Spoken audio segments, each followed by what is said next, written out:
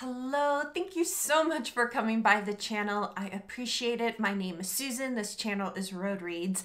And today I'm just going to talk about one book because when a book is this thick, over 1,000 pages, and this wonderful, it deserves its own video.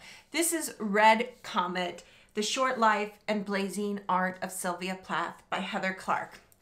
So I originally, as soon as this came out, I think it was October of this year, or was it November? As soon as it came out, I got it on the Kindle.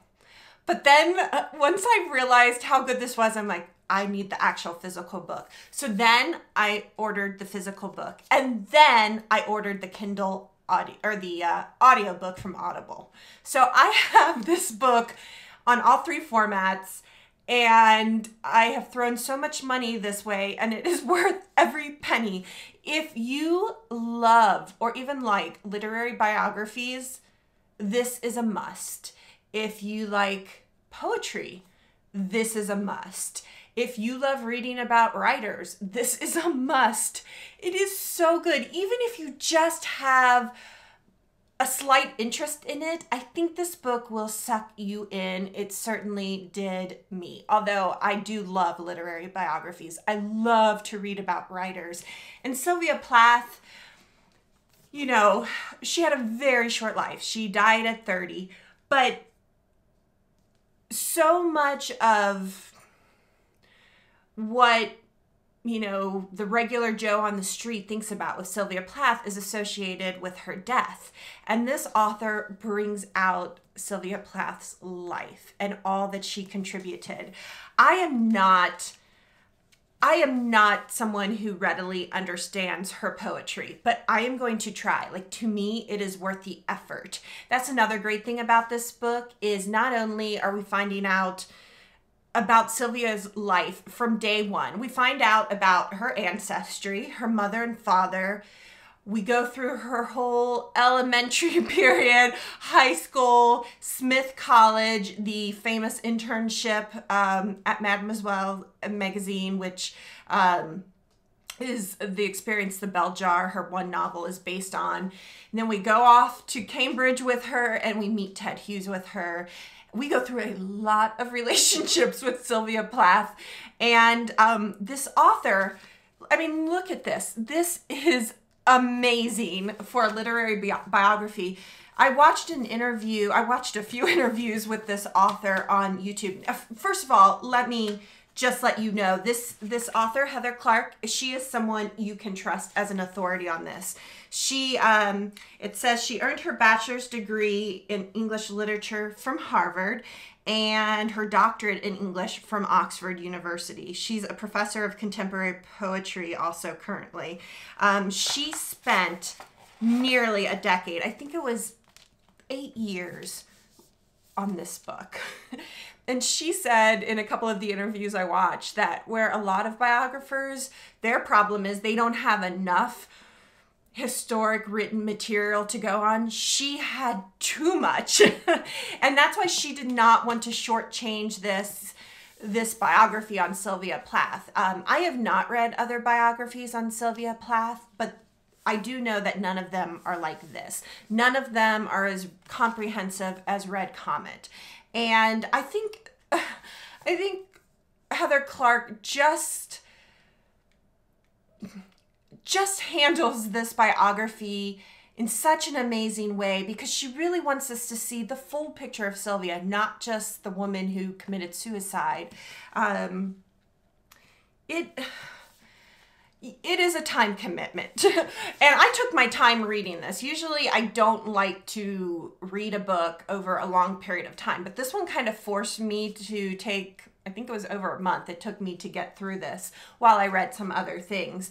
But this book has opened me up to so much. I found it so inspiring because Sylvia Plath, she's an artist, right? She's a poet. She has that whole wild poet side to her, but she's also driven and ambitious and business-minded and money-minded. So unlike the man she married, Ted Hughes, I mean, who was just had that artist side. Sylvia had that side, but she also had the business side to her too, and taking the next step and the next step. What's the next thing I need to do? She knew what she wanted to be. She wanted to be one of the greatest poets of all time. And again, I wish I understood her poetry more, but I don't. But I have her complete poems, so I'm going to be going through this and then finding where Heather Clark talks about those poems in here and rereading those sections to give me some more understanding, because I feel like it's worth it for me. I want to understand her poems more. Whereas like when I read Emily Dickinson, I am fascinated by Emily Dickinson, the person, but not a lot of her poetry. Yes, some of her poems like really get to me, but I don't understand a lot of them, to be frank. And I don't really feel like putting in the time to. Whereas with Sylvia Plath, now that I've read this, I want to understand it. And it's also introduced me to, I mean, I had heard of the names, you know, Robert Lowell and Anne Sexton. And there's so many other literary figures that this really has spurred my interest. Plath loved Yeats. So now I want to read all that. She loved, Dylan Thomas. So now I want to read all of Dylan Thomas. I want to read more of Ted Hughes. And I did, because of reading this, I did get his birthday letters, which are poems he wrote over, I think, a few decades about him and Sylvia and their relationship. I also, I think I've shown all these. I got the journals of Sylvia Plath. So now all I need to get is the letters of Sylvia Plath. But I so recommend this. If it at all sounds of interest to you, I think you'll love it. This author just does an amazing job. The book really picked up for me when Sylvia went over to Cambridge. But then, after getting to the end, then I appreciated all of the beginning information more. Like at a certain point, you just feel like you're going on date after date after date with Sylvia and various guys. And that kind of like, okay. But once she got with Ted Hughes, like, because I knew that would end up being her husband, the book really like solidified as like something I didn't want to stop reading. And so I made it through the second half much faster. But again, now I appreciate the first half a lot more. Like I feel like you need all this information actually to like get the full picture. And like I said, I got it via Audible also. And even though I finished it, I'm still listening to this book.